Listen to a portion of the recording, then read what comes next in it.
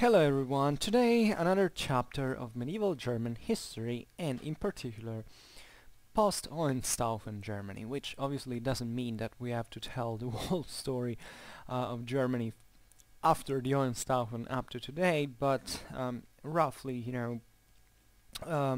talking about the consequences that the end of the Hohenstaufen dynasty had in the institutional and also more broadly political and social development of especially the German kingdom, telling the truth, because when we talk about Holy Roman Empire, we are practically talking about something larger, including Italy, Germany, Bohemia, um, also other parts of that really do not, telling the truth, overlap with the modern national borders of these countries, um, and so this is gonna uh, stick essentially to the story of the German kingdom.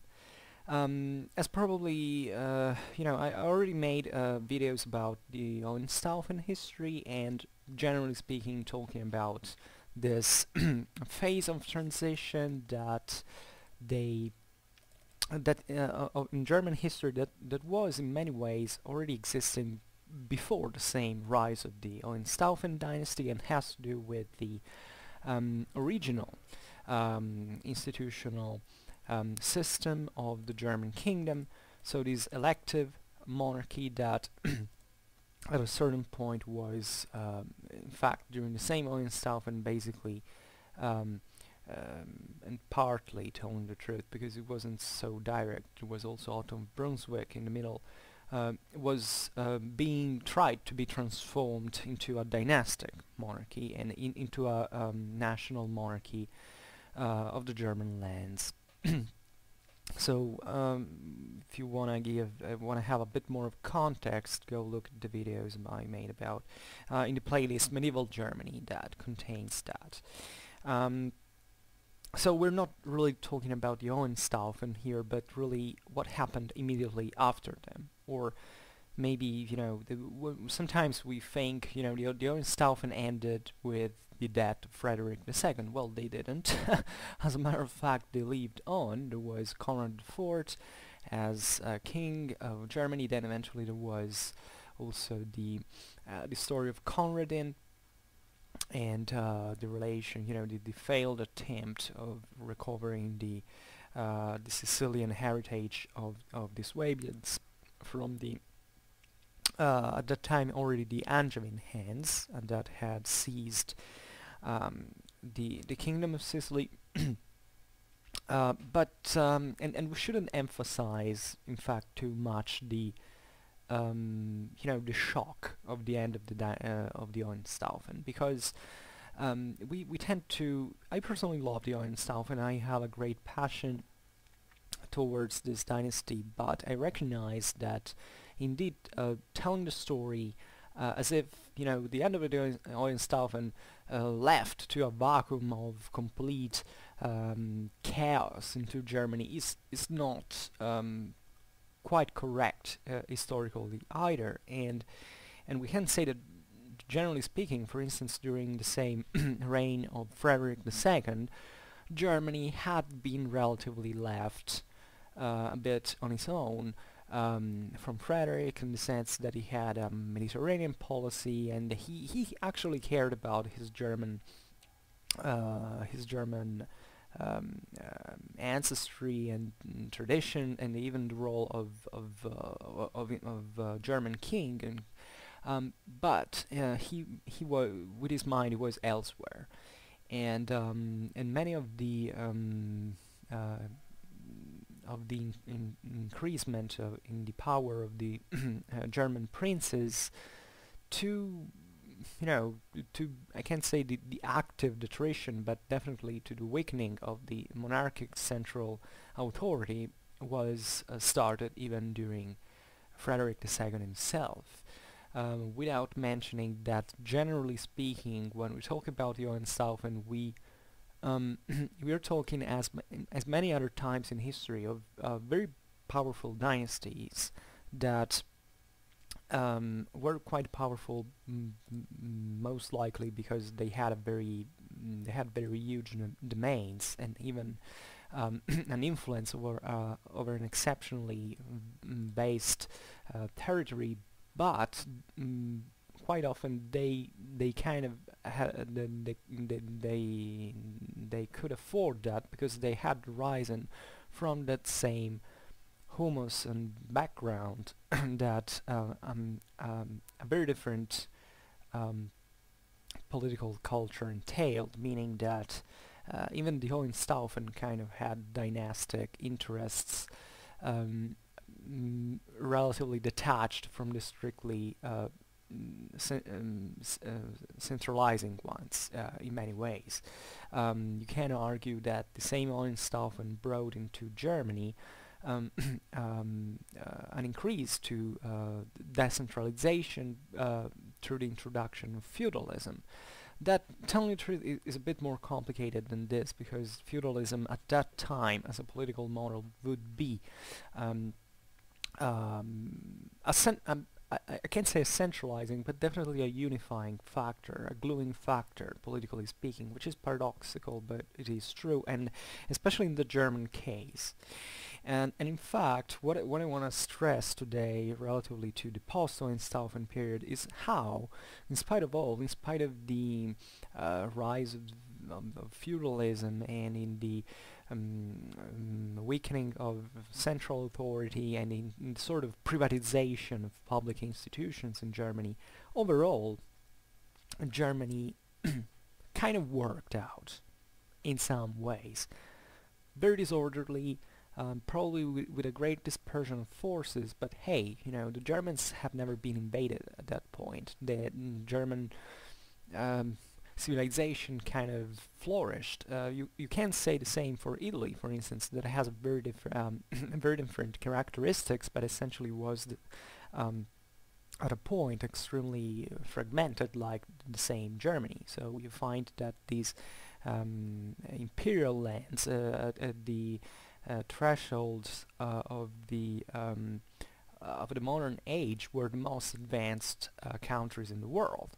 So there is something that has to be explained. You can't just talk about crisis, you can't just talk about weakening, and you have to recognize that overall what was achieved in Germany as essentially a federation institutionally mindful of the rights of the local political entities was a pretty amazing feat, and it's essentially something very advanced even in political theory for those times standards. It is not bad. Federative thinking had in Germany and still has indeed huge importance. It's much more than a political system. It's really the expression of a certain culture, a certain political culture and civilization broadly meant.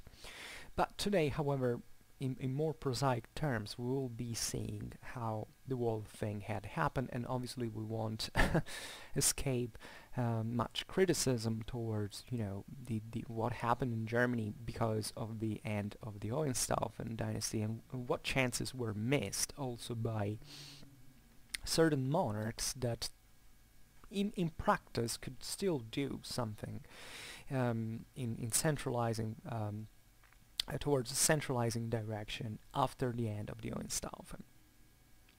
So as I was saying, let's say roughly from the mid of the 13th century, the Kingdom of Germany was essentially and constitutionally a very floating and fluid federation of we might say of princes. I read sometimes states, because especially in English, in the Anglosphere, the concept of state, the term state is, I think not wrongly, used to define every kind of political organization of sorts. You obviously the German Federation at this point was made up of mostly princely powers, but overall these princes had their own states in many ways, also because they often encompassed a very very diversified group of communities that could be either feudal lords or cities or ecclesiastical centers, etc. So there was a lot of heterogeneity, and state might be, I think, used with some efficacy in the description of this system. And this federation obviously was still part of an empire, of a kingdom, so that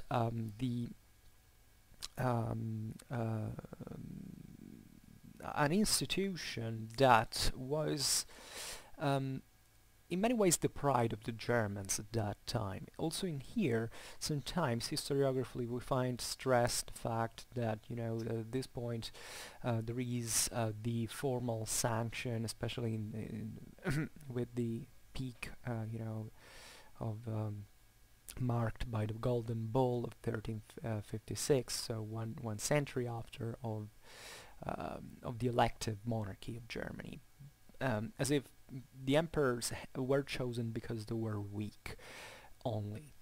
This is not really true, and I'll tell you that, telling the truth, this could be truer in previous moments of German history rather than in these, because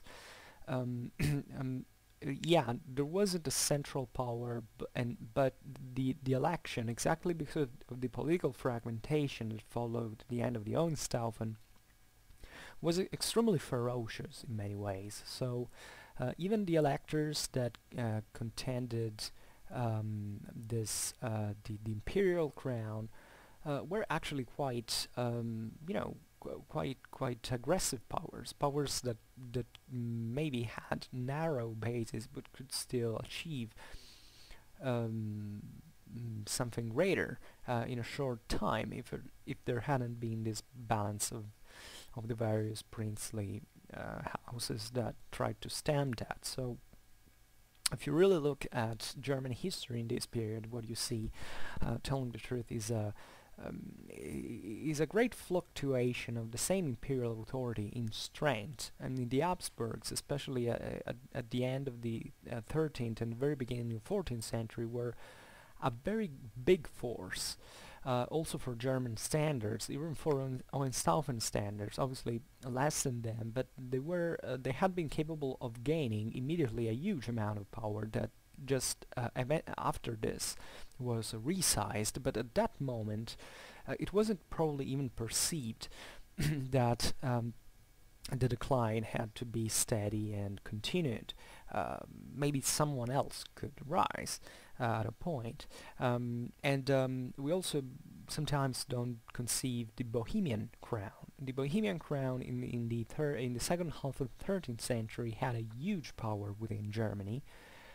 It could be a sort of new the one of the Premislets could really become something very big that could expand in Germany, but was deeply rooted also into part of this Western Slavic world.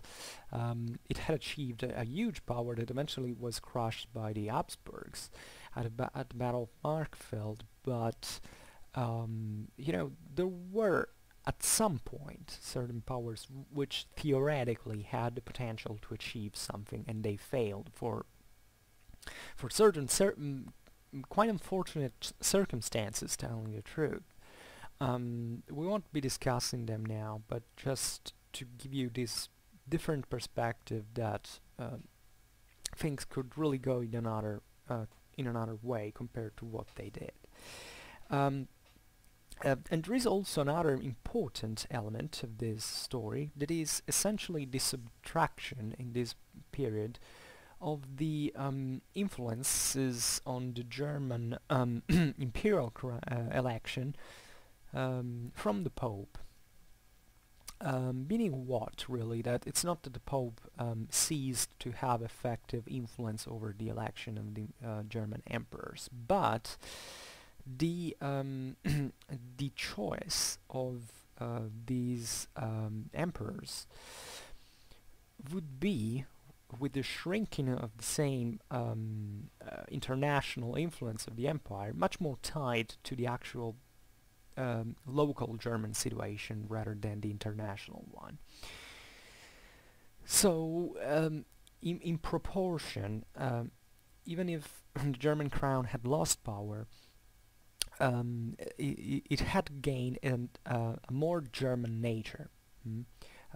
This was something that probably the same German princes stressed in a certain sense, and the same German emperors from this point onwards did, because if you see Frederick II, that was the arguably the acme of the Holy Roman Imperial power.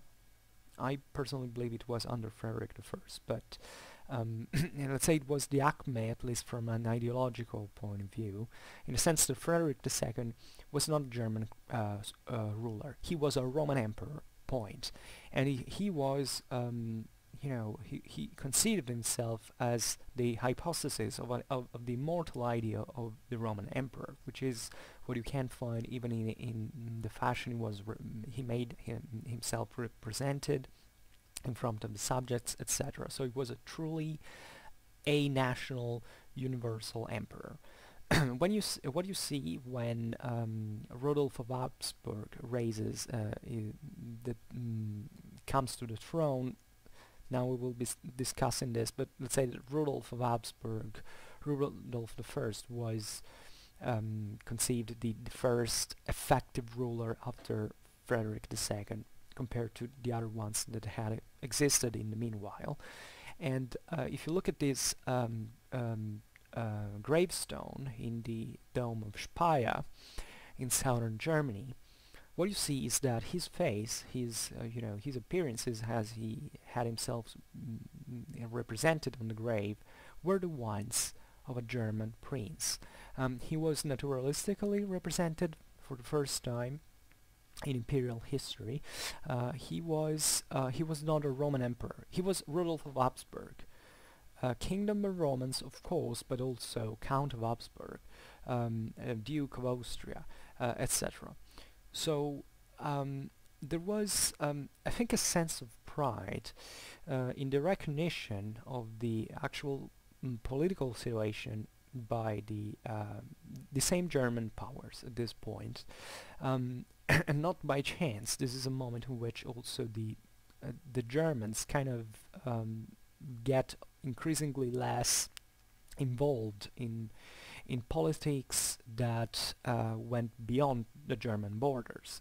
For instance, the expeditions to Italy that had basically been the must-do of every German monarch came increasingly, to be increasingly weaker.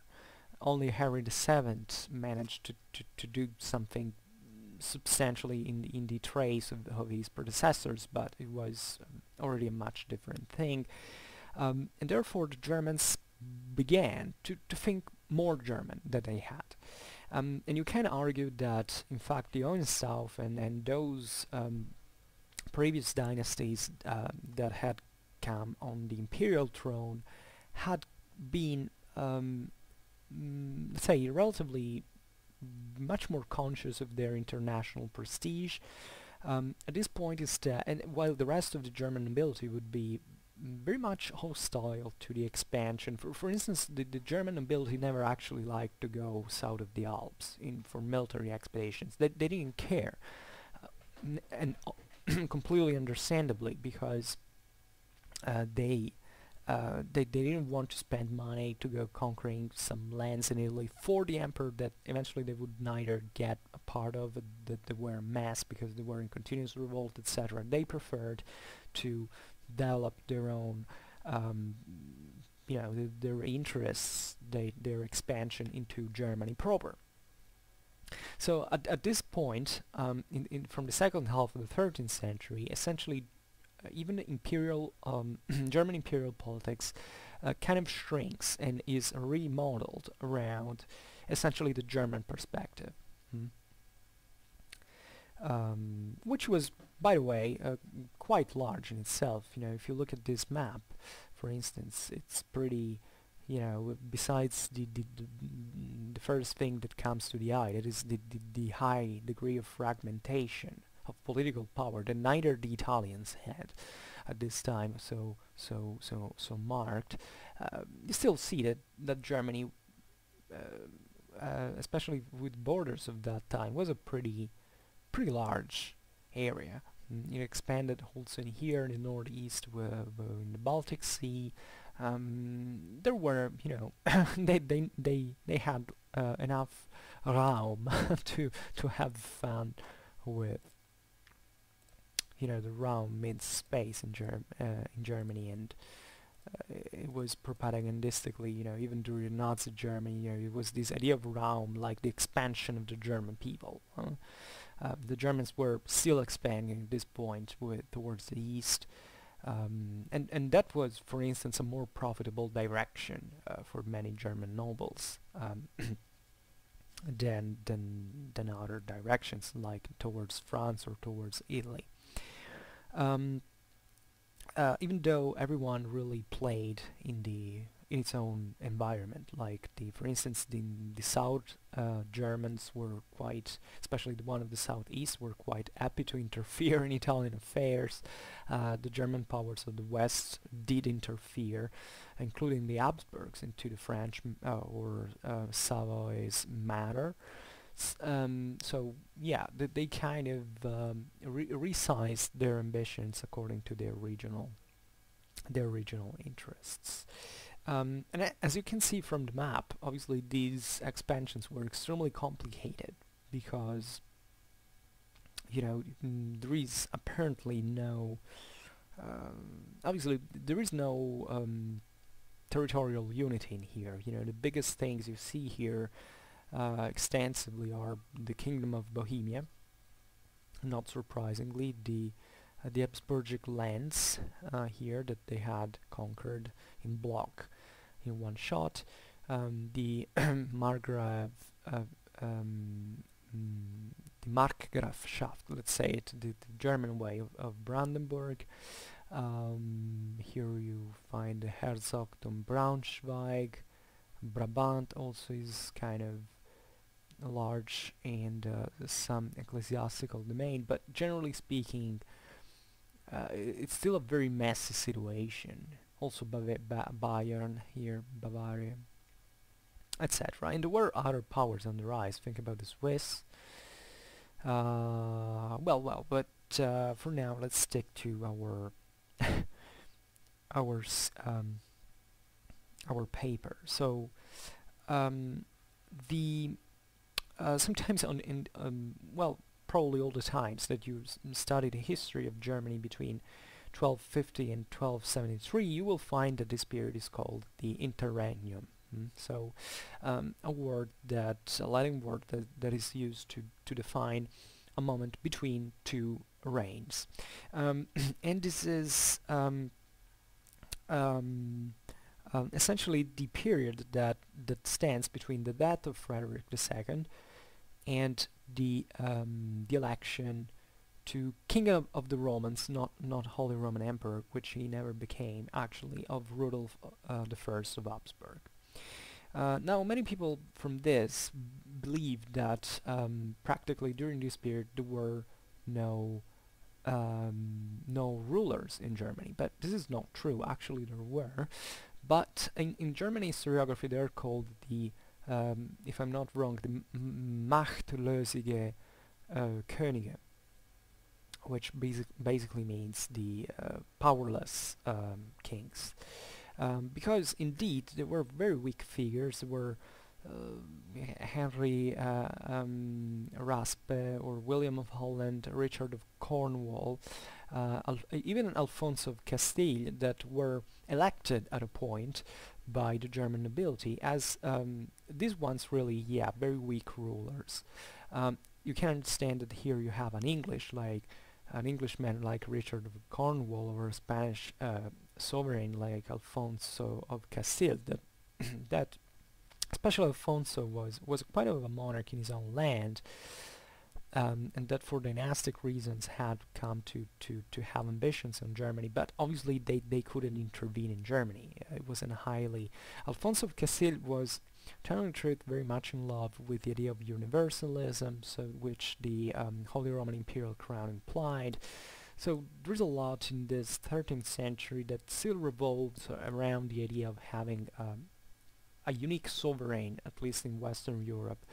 Actually, in the East, because at this time the Byzantine Empire lands had been conquered by Western Crusaders,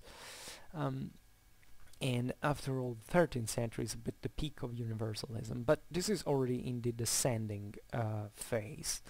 And it's in this moment actually that the worst damages were done. There were also I forgot to name also Conrad IV that I named at the beginning of the video. Was the last Hohenstaufen at this point, who had already been king of Germany under his father from 1237. But he wasn't also a great, a very powerful ruler in his own way. But just for telling that the transition towards the post-Hohenstaufen period didn't actually was a longer thing than one normally thinks. However, this is, as I was saying, the moment in which there was more damage, because essentially the imperial, there were no emperors, and the monarchic power was extremely weak. So at this point, you have to think that all the powers that existed in Germany as lords, cities, bishops, etc., became to expand as much as they could by essentially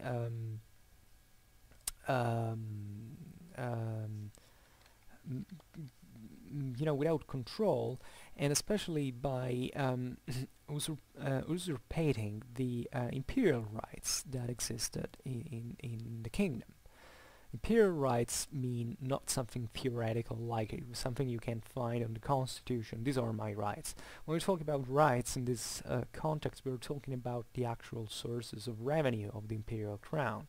So this means that there were certain statal properties that at this point remained without a ruler using and protecting them, and that are occupied by other powers. And this was the very moment in which the German monarchy was bleeded white, and about which the following rulers couldn't really do much, because the situation in which they had been resized through this process simply made them lack the resources to claim those rights back. And this, however, triggered also a series of political developments within the same communities. For instance, the 13th century had seen the rise of certain cities in Germany. Germany is a bit differentiated because especially Western and Southern Germany are kind of more urbanized areas because they had been under the Roman Empire. Central and Northern and Eastern Germany, not so much. So there are certain areas, especially in the Rhine Valley, famously, that began to that witnessed the rise of certain urban leagues.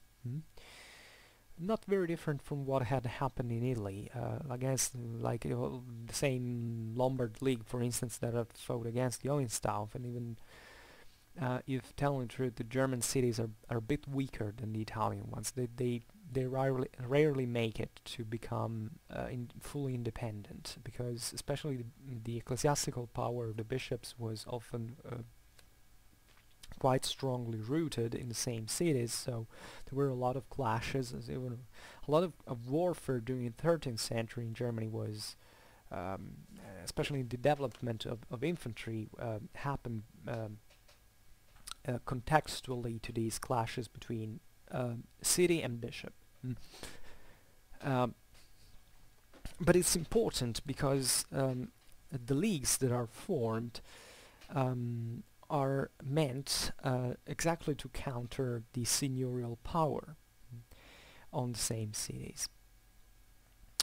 And the same telling truth happens even within nobles, and sometimes obviously even between nobles and cities, so that, you know, a city wanted to ally with a noble that was a rival of the other noble that were fighting. So there is a lot of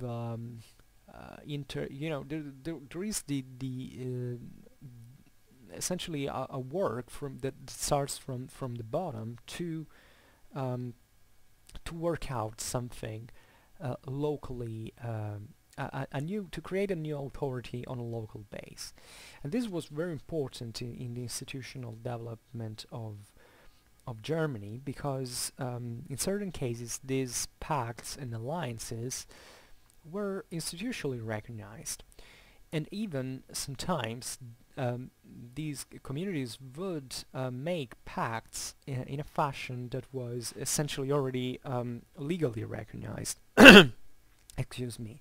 For instance, the Swiss Confederation that is born at this point um, wasn't really anything like, you know, a fight for independence, like, you know, the national Swiss, you know, historiography of the older times wanted to stress. But on the contrary, it was it was a pact contracted, which was called Landfried. That was technically the piece of the land of the region that was something recognized institutionally in the empire, and that was promulgated usually by the imperial authority to pacify certain areas, because obviously, and this was a tool that existed in German politics since a very long time. Also because the German lands had always been quite troubled in by local warfare and stuff like that. Um, and in certain cases, obviously, these pacts would be contracted directly with local kings.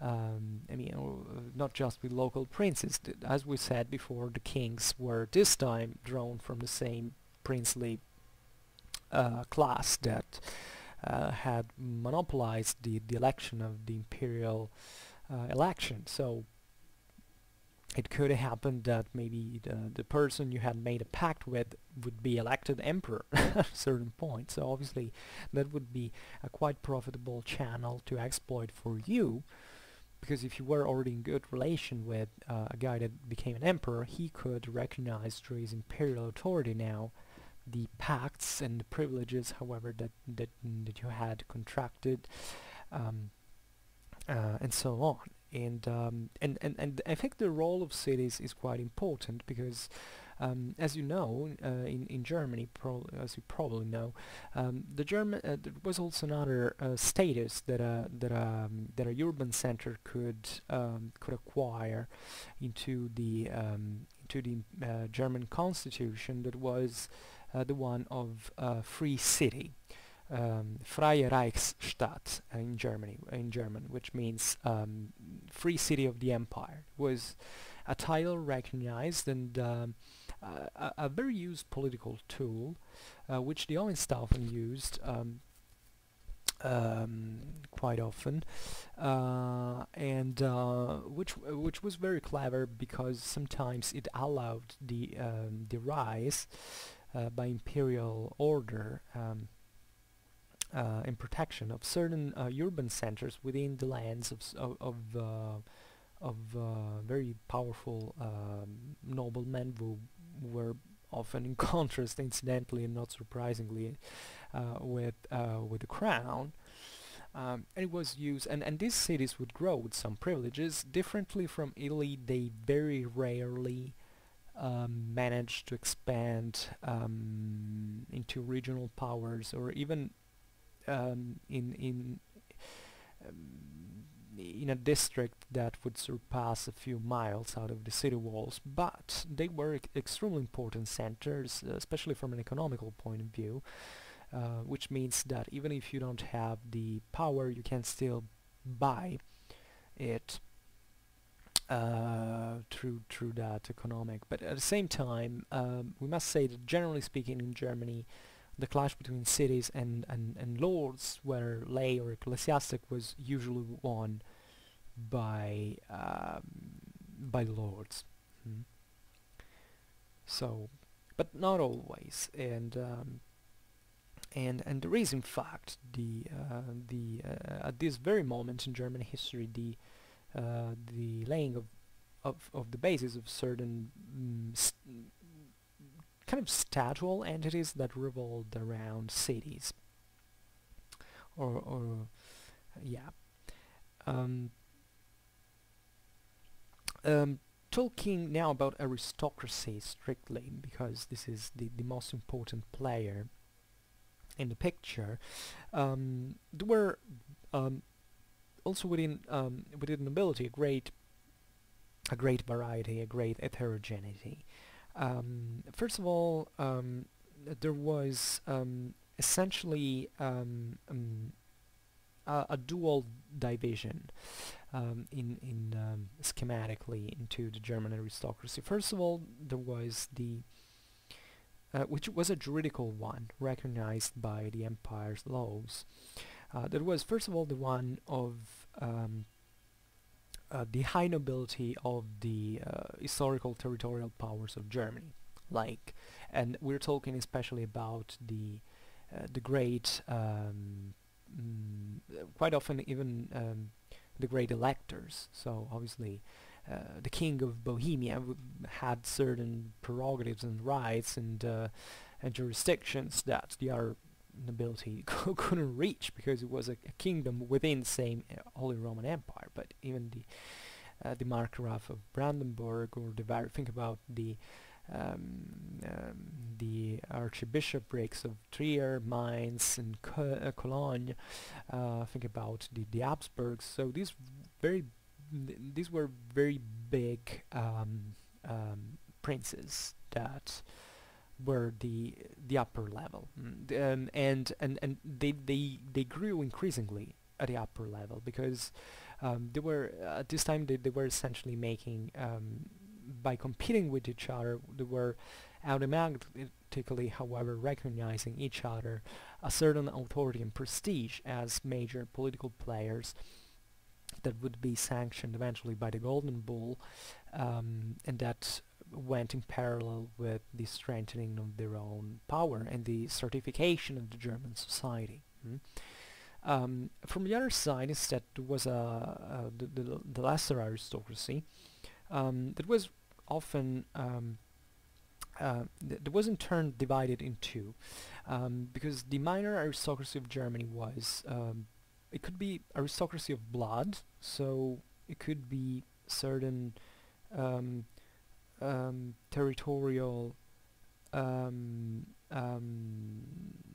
know, there were obviously families that hadn't make it to become extremely powerful like others. So, but this seemed to have been the minority. So the old families of blood of Germany, of true nobility, by the way. But then there was a chivalric nobility that was the one of ministerial origin, that was originally speaking not even nobility proper. As a matter of fact, they were a class of serfs. The ministeriales arose as administrators of local of the German nobility back in the day. The first, I think, the first historical knowledge that we have of them is from the time of the Emperor Conrad II, so very, very early in time. But at this point, especially in the 13th century, they had, first of all, hugely grown in number, but especially they had, even more especially, rise to essentially the same level of the rest of the minor aristocracy, becoming essentially equal to it. And telling the truth, some ministeriales therefore of servile origin had made a huge fortune under the Hohenstaufen, we were trying in this way through them to contrast the nobility of blood, and that we had become in large part even richer, wealthier, more powerful, also in military revenues and in political um, power than the other nobility, and these were present especially in southern Germany, into the lands that the Swabians had tried to make as, in fact, as their core base of power. In places like Austria, for instance, we know that were like 90% numerically of the total of the noblemen existing. So, especially in those areas, they were kind of the effective rulers of the land. They had a great power, and this is the moment in which, telling the truth, by the 14th century, as far as I know, the differentiation between ministeriales and the rest of the nobility came to vanish juridically.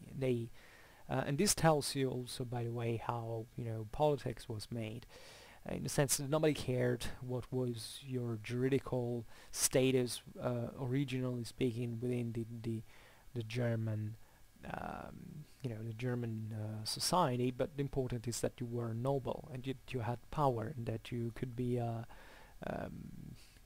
considered as a valid political player. But even the juridical differences basically get forgotten, or they're simply not even taken anymore into consideration.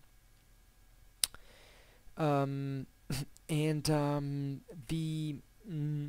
this lesser nobility usually was obviously framed under within the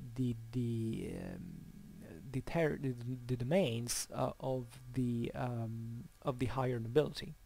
So obviously there would be like for the Habsburgs, when they settled in Austria, they kind of inherited all these ministeriales that existed there. So this lesser aristocracy was often the backbone of the military of the German princes. So they were quite skilled military men, professional elite, like the feudal one was at the time. The 13th century sees basically the full feudalization of Germany. That feudalism had been imported from France. I mean, the French model of feudalism, at least, from France during the 12th century. So after one century, Germany could claim to be essentially a feudal nation, also and especially in terms of military culture, in the development of a heavy cavalry and courtly values and all this stuff. And tournaments, there are this is also in German literature. The 13th century is fantastic. There is a huge production of epics, of chronicles, all inspired to the old German epics and the French and literary models. I mean, we could talk for hours really about all these things, but for now, what I wanted to remember is that between the 13th and 14th century, the new German system began to recognize certain social classes within the institutional frame of the kingdom. These were called essentially orders, Stände, in German, and they could be either the cities, the ministerial knights, the clergy. That made mass, the made body, they had a political representance that was in fact defined institutionally. So this was not a unitary process, meaning that even if there were imperial diets that were essentially the imperial parliaments called sometimes not with the participation of the whole representatives of the Stände. Telling the truth, the recognizing of the same Stände passed mostly from the local rights. That is, it's not that at a certain point the empire recognized, I don't know, the German knights as a Stand. This came after that in all the various territories, all with their times and peculiar, dynamics, had kind of recognized that, and eventually that was brought at a higher level and recognized institutionally. And this dishomogeneity is actually reflected also in the fact that these Stände were not really much soluble within themselves, meaning that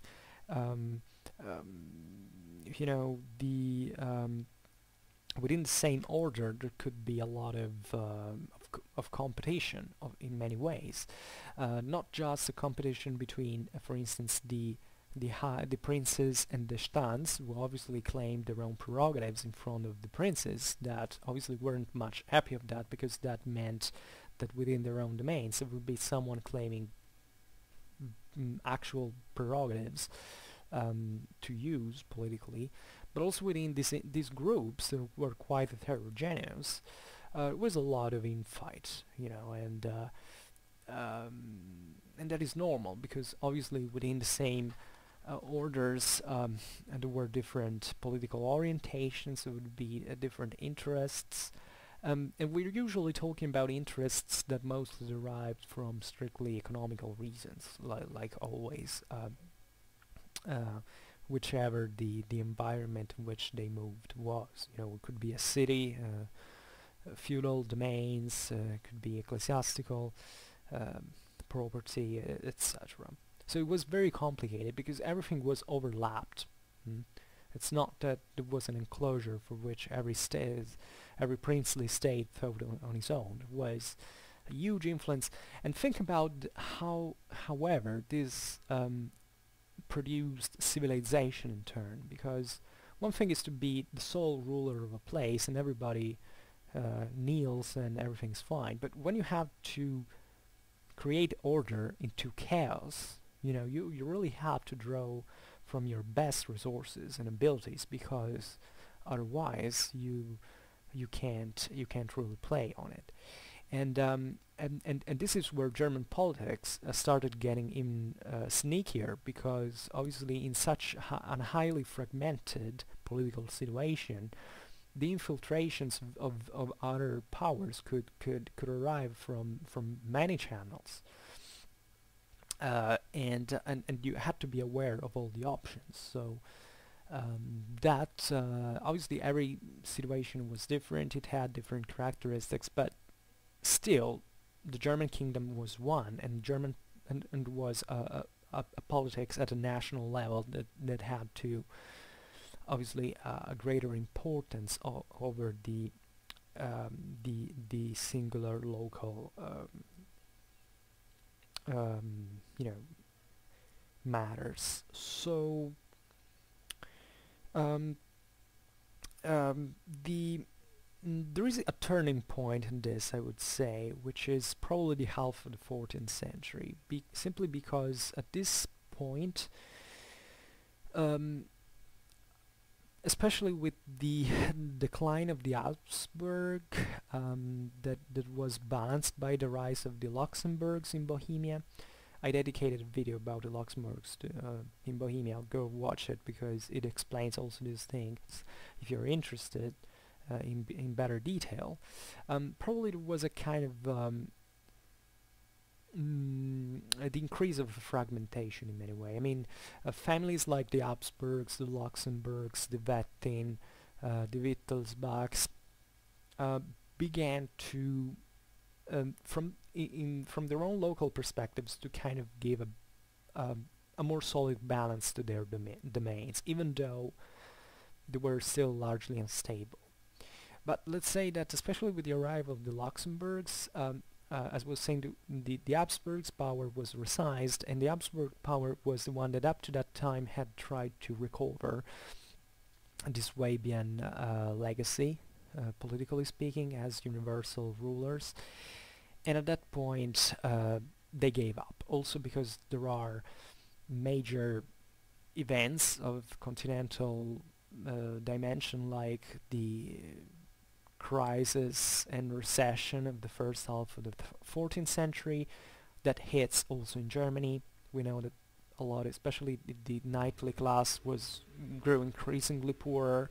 That's why the reason why they went, for instance, in Italy, fighting as soldiers of fortune, and especially there's the Black Death that obviously wipes out considerable resources, also in Germany, so that probably that also struck the ability of certain powers to wage, a kind of long-range policy, and it definitely contributed to make German politics more local in many ways.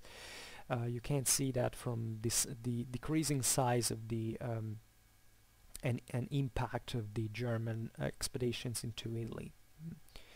That goes in parallel with the decline of other powers like the Angevins, or the same papal power. So it's something very transversal at that point all over Europe. Um, and and there was a few at this point, obviously, the resizement over more concrete bases kind of knocked out certain other powers that up to that point seemed to flourish, to be able to enter the political game of imperial power. Black Death destroys a bit everything, and only the stronger survive. So the stronger in this were the Luxembourgs and the Habsburgs. The Luxembourgs were able to basically create a very strong centralized kingdom into Bohemia. Bohemia already being substantially centralized in German, for German standards. This Slavic kingdom within the empire had a long tradition of unity as a single block, as you can see here even from the map. And the others were the Habsburgs that had seized, incidentally, what the Bohemians had conquered in southeastern Germany, that was essentially Austria, Styria, and Carinthia, and that had been occupied by the Habsburgs after defeating the Bohemians in 1278, and having a substantial base to structure a power on its own. Although the Habsburgs at this point are split into dynasties that didn't help them much, and however, they were still a substantial force, even if divided. And there are obviously many cultural influences that Germany receives from the outside at this moment. First of all, there is the injection of further French feudal elements, especially in the same institutional model of the kingdom in many ways. This happened in part also because of the Luxembourg, being essentially of French origin, because there were French areas of the Holy Roman Empire, and the Luxembourgs were, when they conquered Bohemia, they kind of preferred to, well, they really didn't conquer it. They basically were elected by the same Bohemians, but for a long time they preferred to live like in Paris or in their native lands rather than Bohemia. That was, a bit backwards compared to France, and the Luxembourgs were much more, attracted by the French model, and that, however, contributed to even Bohemia itself contributed to spread in turn the French models into the rest of Germany. France was at the peak of its power at this point, so before the 100 Years' War, so it was obviously a model to be followed. But there is also the widespread of the Roman right in the German lands that instead came from the strong relations that the kingdom had with Italy. Italy at that point was at the top for juridical studies, especially the University of Bologna was, the most important juridical school of Europe, and German kings at this point had also a lot of followers in Italy that had a strong Ghibelline bloc, especially in the north, and therefore they drew heavily from the theorizations of the Italian jurists that on the base of the Roman right, which was independent by the ecclesiastical one, was essentially stressing the independence of the imperial power from the papal ingerences that obviously still existed at the time. Very famous, probably the work that epitomizes the imperial prerogatives is the Defensor Pacis, which means the defensor of peace, by Marsilius of Padua, very skilled Italian literate and jurist, who basically wrote this treaty for Ludwig the Bavarian. In fact, Marsilius would die in München at the court of Ludwig, in which he stressed, he practically stated that everything that the church had in terms of secular power was an usurpation. So you can understand how that could turn useful to the Wittelsbachs at that point that owned the imperial crown. However, this great even cultural development was kind of masked the overall political situation in Germany that really struggled to create something even, satisfactorily centralized, and which had very few territorial dominations with some concrete unity within themselves. So this situation really ultimately privileged the power of the most powerful princes, and there was obviously within the at an institutional level the attempt to make parliaments, as we were saying, the so-called Landtag in singular, that had to put a bit of order into the empire that was still obviously recognized, but it was a very weak power. It was very difficult to control ecclesiastical appointments, that in turn had a very heavy effect on the politics of the empire, because think about the three ecclesiastical archbishops of Germany were electors of the empire themselves. But it was also especially difficult to structure the administrative and financiary structures. Germany sees also, like in other areas of Europe at this time, like France or Italy, the rise of mercenaries. Incidentally, even many mercenaries that were used all over Europe at this time came from Germany, because, as we were saying before, the German lesser nobility had grown poor, so they would try to go fight somewhere wealthier, like Italy, where they were paying quite well in terms of money, and where the political instability could even bring to the mercenary companies making whatever the hell they liked there. And this is, a great moment of change in other ways. For instance, the introduction of firearms during 14th century brought definitely to favor the most powerful territories, because artillery costs a lot, so it can be produced and afforded at least by the more, by the wealthier powers.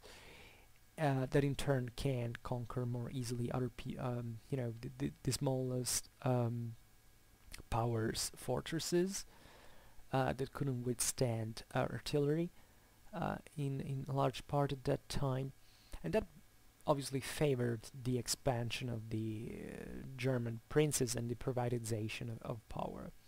But it must be noted, however, that every kind of construction that was political dominion was developed in these centuries until the modern era in Germany was extremely unstable. You have to wait essentially at the end of the 15th century in order to have certain powers that would remain, secularly speaking, with a certain degree of stability to play, into the political game. Even the same Habsburgs that at the end of the 15th century rise to this huge power in Germany, and they become to be re-elected again as emperors, kind of could really be wiped out at a point up to the end of the 15th century. Not that afterwards this couldn't happen, but before the reunion of their dynastic branches, they could vanish as a dynasty, and instead they lived on into the modern contemporary era, changing the world as we know. But this is true also for our powers at this point. Think about the Hohenzollern that rise also there during the 15th century as Markgrafs of Brandenburg, and they remained a minor power essentially until the 17th century. And there are also other powers that kind of vanished, like or that became minor powers. Like Saxony was strong at the 16th century, but it kind of declined steadily in the other, in the following years. Bohemia basically passes eventually with the Luxembourgs die out, and they pass into the hands of the Habsburgs, then in the hands of the Hungarians, so they kind of lost autonomous power, and so on, I'd say. And there are even, obviously, in this mess that you can see here in the map, infinite stories about who rose and fell, and etc. So I hope I made the point. I hope you enjoyed this video. As always, if you liked it, please share it, otherwise leave a like, or subscribe to my channel to receive further contents. As always, I thank you very much for having the patience of listening to me. I wish you a nice time, and see you next time. Bye!